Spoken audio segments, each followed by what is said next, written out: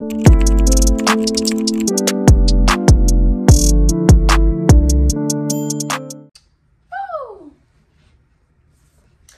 Juju's, good morning.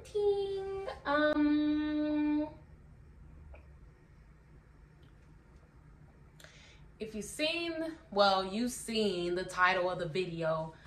Being an empath is hard. Very hard, very intense. Y'all, I really be hopping on this camera looking like who did it and why. But it's all right, it's good, it's cool. Like,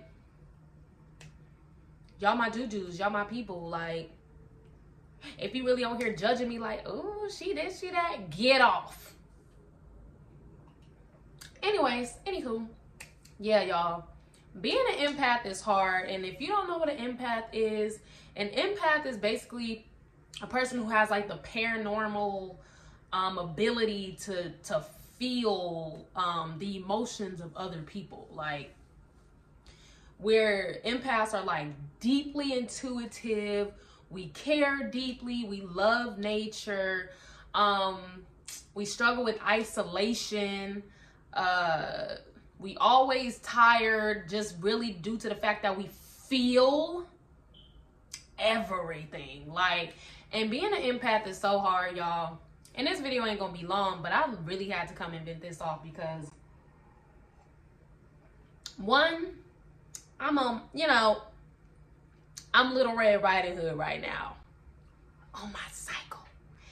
And being Little Red Riding Hood as well as being an empath, it's just, oh, it's a lot.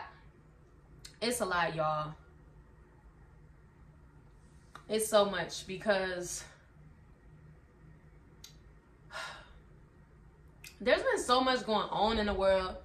Like, a whole lot going on. Like, tragedies, inflation, poverty is on the rise. Like,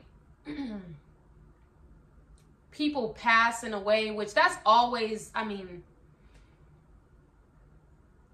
yeah, I know y'all know what I mean when I say, like, it just, to me, it just seems like we're constantly bombarded on social media by, the passing of other people. And it's a lot to take in. It's a lot to take in. It's a lot to deal with. It really is. And, like, because I feel like with all of this going on, y'all, when I tell you, I could feel the emotions, the vibrations of the world, and it's exhausting. If you are an empath and if you're feeling this too, like, please comment below, like, a thumbs up, or maybe comment a jewel emoji, because that's gonna be the thing. But comment that if you or even just make a little sentence, whatever you want to say about being an empath. But y'all, like, it's a rough battle for us right now. Like, I just feel so exhausted every day with everything going on in the world. And it used to be to a point where, like, I would channel the energy of the world and the energy of everybody so deeply and so intensely that, like, I would just, like I said, because empaths, we deal with isolation, I would just isolate myself in a room, like, and just hide, like, because it all just feels so overwhelming and overbearing, and I'm like, make it stop. But I was reading, like, this, this article about being an empath, and it had basically mentioned, like, as an empath, you have to learn how to not hold on to energy that is not yours.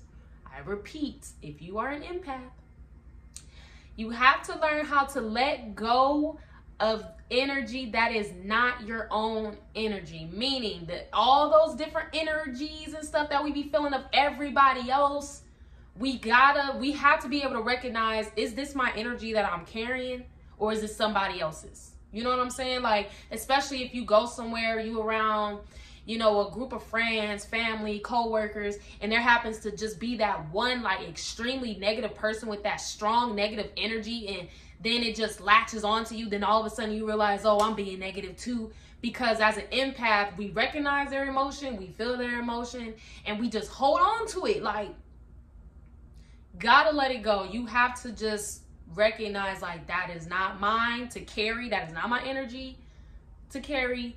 Let it go. And you gotta recenter yourself and be more like, okay, this is me. That good energy, that love energy, that, you know what I'm saying? Have to practice that, have to work on that, because other than that, it's gonna be rough. And we don't, I mean, with the world being what it is, like, we don't need to make it even harder on ourselves. You know what I'm saying? It's already a struggle every day. And we got to do everything in our power to stay centered. Build that relationship with our Heavenly Father. Learn of Him. Learn of Him. And really do your best to connect.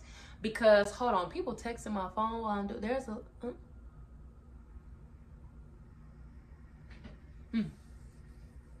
I'll get to that. But yeah, build that relationship. Learn of our Heavenly Father. Because the more you strengthen that relationship, the easier it's going to be to get through this, to get through all of this. Because it's hard on everybody, y'all. Everybody going through it. Let me tell you. Even the ones with the money is going through it. Understand. Don't be fooled. Because everyone, the real battle right now is a spiritual battle. And y'all, may the strong win. That's all I'm going to say. But like I said, this video ain't long. I just had to come and vent that off, y'all, because I just been feeling this shift happening in the world, and it's just really been, it's been on me a little bit. And I'm trying to keep myself distracted by doing other things, like getting back to YouTube and focusing more on, you know, just handling my business, doing what I gotta do, and strengthening my spirit. Because, yo, I'm tired. I'm tired. I'm so exhausted with everything going on in the world. I'm tired. Please, Heavenly Father, have mercy. And in case y'all wondering, ain't nothing. This is just orange juice. It ain't no mimosa. I wish it was a mimosa, because if it wasn't a mimosa, I would have been. It probably would have been gone. Actually, it would have been gone already. I wouldn't even been sipping. I would have been like. But anyways, yeah. So, sending love. I'm sending a ton of love energy. A ton of positive vibes. And I hope y'all have an amazing day. Don't hold on to energy that is not yours. Let it go. Recognize your energy versus somebody else's energy. Don't carry that shit. It ain't yours. Anyways, anything else I gotta say?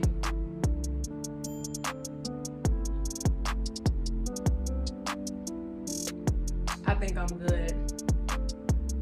Adios.